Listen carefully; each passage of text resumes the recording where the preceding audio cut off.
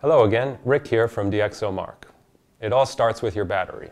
We at DXOMARK are focused on assessing the quality of the smartphone experience with our evaluations of mobile camera, display, and audio quality.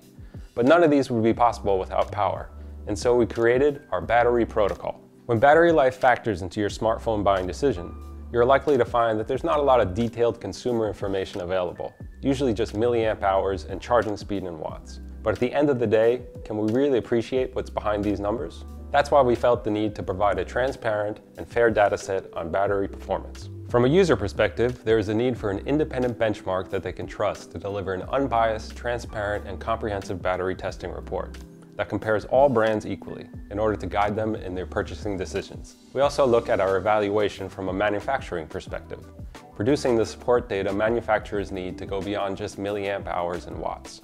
DXOMARK has developed a battery protocol with a consistent approach. We analyze the way people use their phones, what they expect, and what pain points they experience. We then reproduce real-life use cases in robust test environments and design a repeatable protocol with up to 150 hours of testing, resulting in about 70 measurements and 100 parameters that all contribute to compute our final battery score.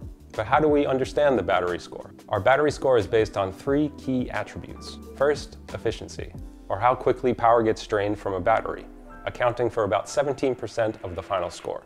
Charging, duration to a full charge, how much you recover in a quick 5-minute charge, accounting for 33% of the final score.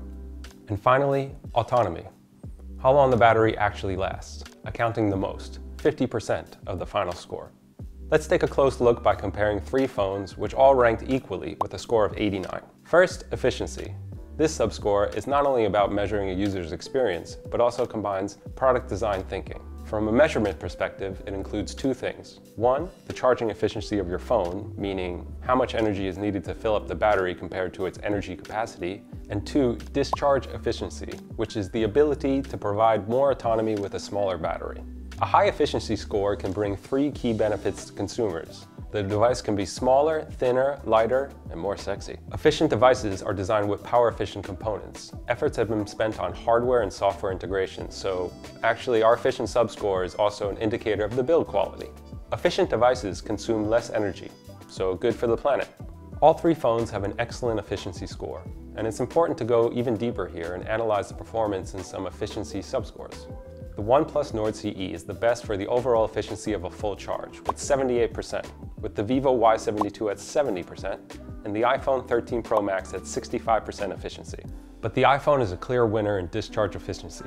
Apple hardware and software are extremely optimized and is more efficient than its competitors in almost all use conditions. Charging performance is also key to your battery experience. Whatever your charging ritual, there will always be situations like a business trip or a long weekend where you have to rely on a quick battery top-up. We measure charging time, but also monitor the charging power required to fill your battery. We usually plug to a charger before our smartphone powers down. That's why we also test the charging with 5-minute top-ups at different state of the battery level, at 20%, 40%, 60%, and 80%, as well as in extreme use cases like gaming to really push the batteries to their limit. Here's the three device charging comparisons.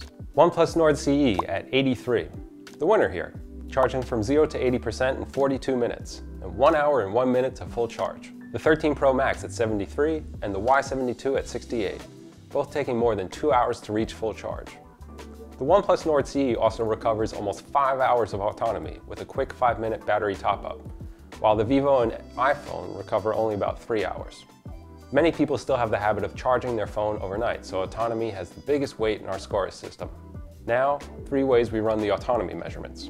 First, a typical usage scenario, which reproduces a day in the life of an end user. We also complement things with mobile outdoor tests to measure typical behaviors of end users when they are on the go, shooting photos and videos, making phone calls, using GPS navigation, and checking social media feeds. These two measurements are made with factory default settings to measure the out-of-box experience. Our third test is performed with calibrated settings to compare performance on a similar experience. So screen brightness is fixed to 200 nits, SPL of the speakers is fixed at 60 decibels at 10 centimeters, and the screen refresh rate is fixed to 60 Hz. Here's the three-device autonomy comparison.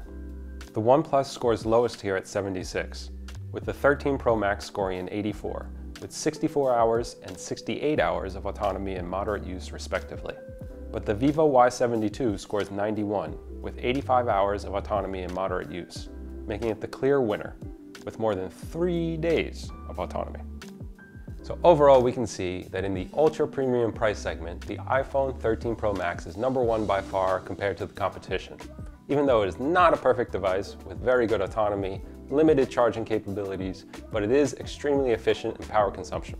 The Vivo Y72 offers great autonomy, limited charging capabilities, good efficiency, not the best, and reaches its score because of its performance and autonomy, but not so in the other two subscores. And finally, the OnePlus Nord CE 5G shows good autonomy, above average in our database, great charging time, and great efficiency. So now we can see how different battery autonomy, charging, and efficiency levels can lead to the same performance within our scoring system, but that the same score can also reflect a different user experience, and is a way of showing the overall battery experience. If one aspect or subscore is more important to you, but also if you'd like to know more about our protocol and how we run our tests, make sure to click the link below. As always, make sure to comment, like, and subscribe for our videos. We'll see you next time. Take care.